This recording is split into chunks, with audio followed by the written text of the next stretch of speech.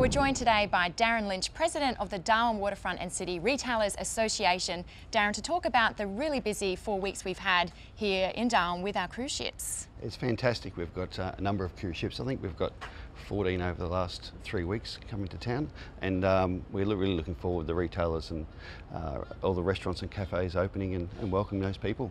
And I guess this 4-week period from the 20th of Feb to the 20th of March, we've had a number of double days, which means 2 cruise ships in town on one day. So that's been a really big boost for the local town. Yeah, it's fantastic when we have that amount of passengers come through. And we've also got the crew as well, which spend a lot of money in the cafes and restaurants as well while they're here.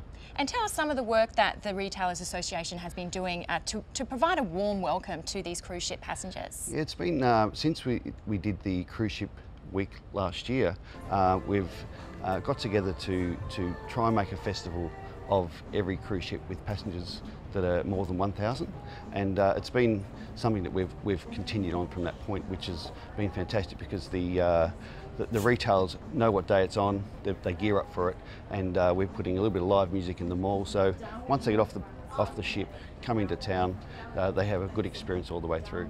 And the cruise industry is so important to the top end, worth an estimated $54 million a year. Why is it so important that we embrace our cruise ship arrivals? Yeah, I think it's really important that all the retailers put a good message, make people feel comfortable, have a great experience of Darwin, because when they leave, go back to their hometown, they'll tell their friends and family what their experiences were. That word of mouth marketing. Absolutely, so it's crucial. It's going to be huge. We're excited.